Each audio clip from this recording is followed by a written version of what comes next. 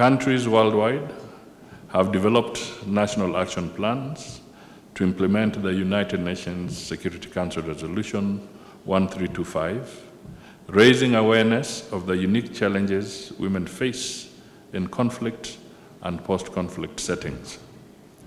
In Kenya and many African countries, women are included as key stakeholders in peace processes, with their voices being heard in negotiations and decision-making. I will assure you that Kenya fully supports this global agenda. We have already embarked on the development of Kenya's third National Action Plan, that is the NAP 3. This gives us an opportunity to leverage on our past achievement to define a more constructive engagement of women in future peace processes. The road ahead demands even greater ambition, strategy, and inclusivity. We must localize efforts, strengthen accountability, and establish robust mechanisms for tracking progress, measuring impact, and holding actors accountable for their actions. With real-time data, transparent reporting, and dedicated funding, we can ensure that we are achieving tangible results. While we acknowledge the progress made, we must also confront the challenges that remain. Women continue to be disproportionately affected by conflict and are often targeted by violence and marginalization. Furthermore, women's participation in peace processes in many regions remains limited. Hence, their needs and perspectives are still often overlooked in post-conflict reconstruction. Proliferation of small arms and light weapons compounds these challenges as it poses a serious threat to peace and security in our region. These easily accessible and often unregulated weapons fuel violence, exacerbate conflicts, and destabilize communities. They perpetuate cycles of violence that make women and children more vulnerable to harm. As we address these challenges, we must work together to regulate and prevent the proliferation of small arms, ensuring safety and stability in our region. This legacy of African women in peace building is a testament to the power of their resilience, courage, and leadership. We must continue to broaden the base for the inclusion of women at all levels of peace and security efforts, not just as participants, but as leaders and decision makers. Let us look into the future with confidence. We must build on this legacy to ensure that African women are not only included in peace processes, but their leadership is recognized and institutionalized.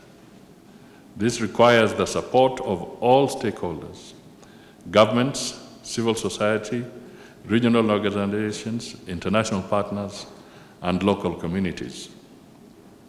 As we move forward, let us remember that Resolution 1325 is not just a resolution for women, it is for all of us. It is a call to action for a more inclusive, just, and peaceful world. We must renew our commitments to implementing the Women, Peace, and Security Agenda. We must realize that governments must perhaps institutionalize some gender sensitivity analysis of their budgets and be able to figure out that in the resource allocation, as we look at our priorities, to what extent can we say that these resources are directed and targeted to issues that are sensitive to women?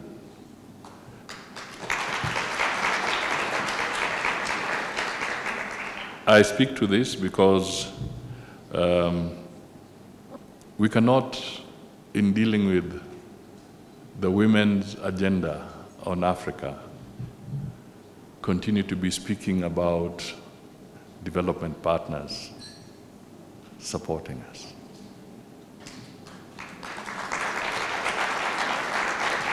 If we truly believe that our women in Africa and globally are important, and let me just focus on Africa, then let us start with our own parliaments.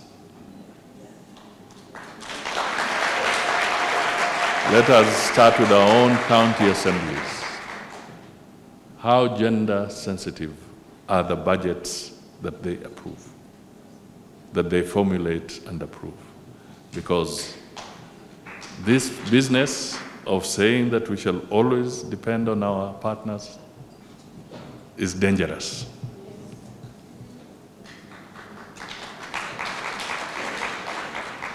There is something that is called donor fatigue. And we could reach a point where we might come into contact with the donor fatigue sooner than later. So it is important as people from the continent of Africa, where a lot of these conflicts are emerging, to take a more serious look at ourselves, our processes, and our practices, and start allocating more resources so that we put our money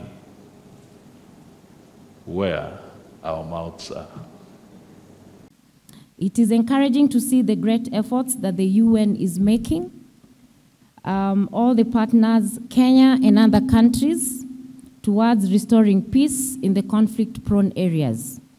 Kenya leads in sub-Saharan Africa in putting in office key persons in leaderships. I must applaud the government of Kenya for putting women in leadership positions to speak on matters security. My counterpart, Ambassador Monica Juma, we have General Fatma, we have the CS currently on matters national defense, Soipan Tuya, just to mention but a few. So this demonstrates that Kenya is actually leading within sub-Saharan Africa in showcasing and ensuring that women are actually at the decision-making table. Women and children are the biggest casualties of conflict in the world. Over the years, Kenya has experienced various conflicts, including inter-ethnic clashes, political violence, terrorism, and these conflicts has disproportionately affected women and children over time. We have tried to dig deep, and we found the current data that we have goes back to 2021, where globally, women held only about 24% national parliament seats worldwide, which limits their influence on security, policies, and regulations across the globe. In Kenya, as of 2023, women at the National Assembly were standing at 23.8%.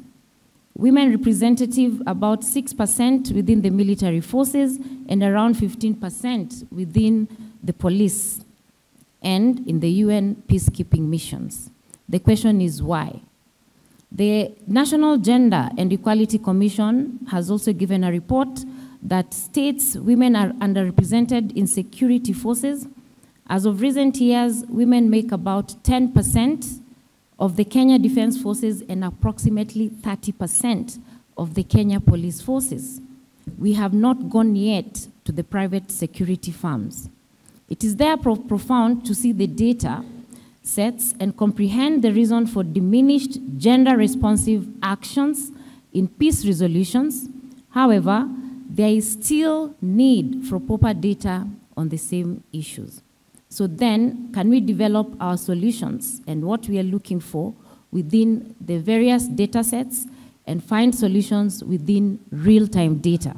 This meeting comes at a very crucial time as we continue to strive for a more inclusive, equitable, and just society. Gender equality is not only a fundamental right, but also a prerequisite for achieving sustainable development. When women and girls are empowered, entire communities thrive, economies grow, and nations prosper. The inclusion of women in peace building and conflict resolution is not just an issue of gender equality, it is a matter of ensuring sustainable peace.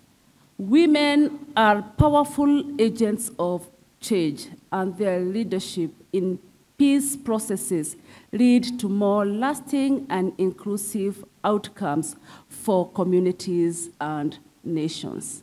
I'm really proud of everything that collectively in this room we're achieving, and we need to celebrate those successes. So although these events might not feel quite like progress, it's really important that we're here and that you step back and you celebrate what you are all achieving, and we're very, very proud of that. We're achieving progress here in Kenya, and the UK stands ready to support the development of Kenya's third Women, Peace and Security Action Plan through the reInvent programme. And just a huge thanks to reInvent colleagues who are also here today. It goes without saying that Finland is a strong supporter of the Women, Peace and Security agenda. Our recently revised foreign and security policy did not revise Finland's strong commitment to continue to promote the national and international implementation of the resolutions of the UN Security Council on women, peace and security. But let me also, especially in a country with a median age of 19, underline the importance of youth, peace and security, which is another task which we must take. Now, our own fourth National Action Plan, extending from 2023 to 2027, was developed in a broad-based stakeholder collaboration. Its key objective is to strengthen women's participation in the area of peace and security, and thereby support efforts to build sustainable peace. Now, Finland and the Republic of Kenya, we have actually a long, fruitful history on 1325. For over a decade, we've supported Kenya in her efforts to drive forward the WPS agenda through development, implementation, and evaluation of Kenya's national action plans, the first and the second one. Let me note that when Kenya was preparing the first one, she got support from Miss Elizabeth Wren, who visited here, who was actually the first female Minister of Defense in Europe. Going forward, I have to say that I'm really, really impressed by what I see in Kenya. I really applaud the top female leadership in the Kenyan security sector. We have seen present and former cabinet secretaries of defense. And let me also recognize the historic appointment of Major General Fatuma Ahmed as the commander of the Kenya Air Force earlier this year. This is really, really groundbreaking.